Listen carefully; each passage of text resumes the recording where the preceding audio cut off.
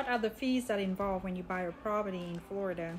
First of all, when you get a property under contract is the inspection fee. Inspection fee run from about $600 to $1,000. It's depending on the company that you hire, and it's also depending on the size of the property.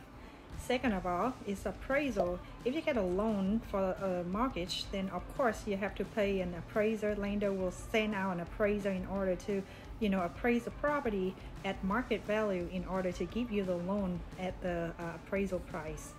And then the third thing is at closing. Of course, when you get a loan or mortgage, the lender will charge you a fee in order to give you the loan.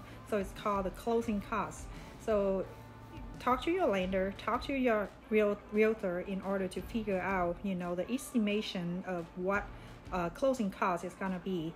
And not only at the end, they will give you a definite number, but they can give you an estimate at the beginning of the transaction.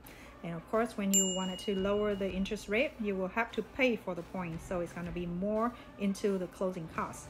And all the other things like lien search, title search, survey, and title services, insurance, and all the other taxes that involve into the transaction.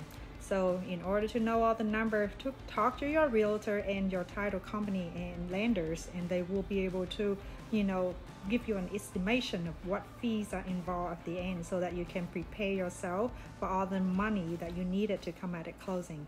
All right, thank you. It's Phan here, realtor in Tampa Bay, Florida. Phone number is 319-400-8848. Thank you.